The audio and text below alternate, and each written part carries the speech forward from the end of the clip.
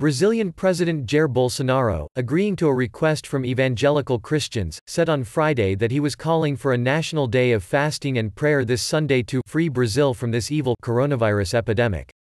As the death toll mounts in the country, along with criticism of his handling of the public health crisis, Bolsonaro met with Pentecostal evangelical pastors outside his official residence. Evangelicals have been among the right-wing leader's most faithful supporters. With the pastors and religious leaders, we will call for a day of fasting by Brazilians so that Brazil can free itself from this evil as soon as possible, he later said on radio station Jovem Pan. On Friday, the country's coronavirus deaths increased to 359 from 299, while confirmed cases jumped to 9,056. Brazilians overwhelmingly disapprove of Bolsonaro for minimizing the epidemic and support governors and health officials that he has attacked for advocating social distancing measures, two polls showed on Friday. Bolsonaro has become increasingly isolated politically as he continues to rail against state and municipal shutdowns, calling them economically disastrous responses to an overhyped risk.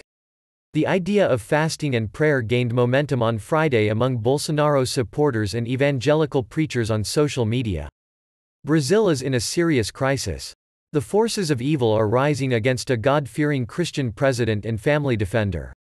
Sunday will be a day of fasting, Congressman Marco Feliciano, an evangelical pastor, said in a Twitter post.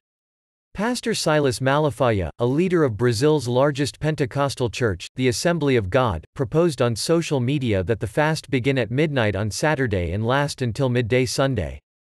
Bolsonaro's approval rating has fallen to its lowest level since he took office last year. He was elected in a conservative swing by Brazilian voters, with massive evangelical support for his family values platform opposing abortion and gay marriage.